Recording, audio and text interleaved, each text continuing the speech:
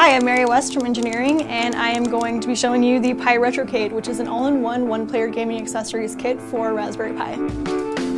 Before getting started, you're going to need a couple of tools. You're going to need a wire stripper with a pair of crimpers and a just regular screwdriver, and you need a Raspberry Pi.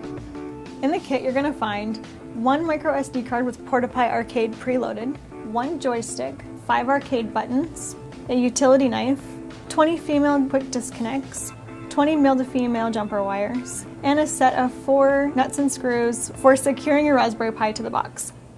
On the top of the box, you'll notice a sticker that has the blueprints for creating your retro gaming console. Cut the holes out along dotted lines where it tells you to cut using the utility knife provided.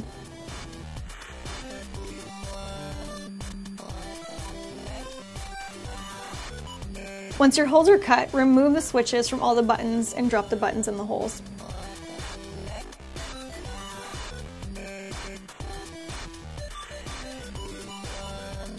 Unscrew the red ball from the top of the joystick and remove the washer type thing.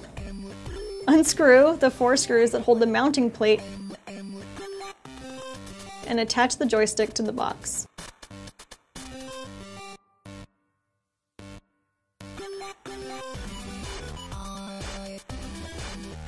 When you find a permanent solution for your arcade, the plate will need to be under the enclosure and will need to be fastened using these through holes. Next, you'll need to create the wiring harnesses. You'll need 2 ground daisy chains, one for the buttons and one for the joystick.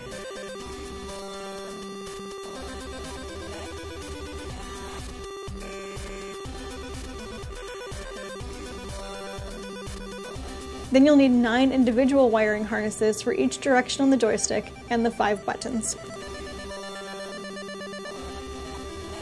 Now attach your wiring harnesses.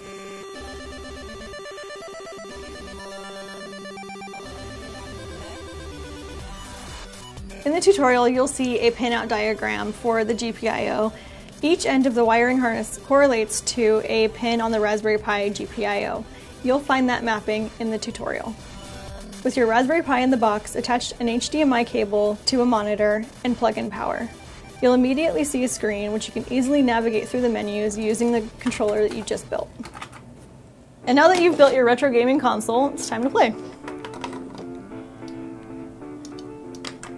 Now leave me alone.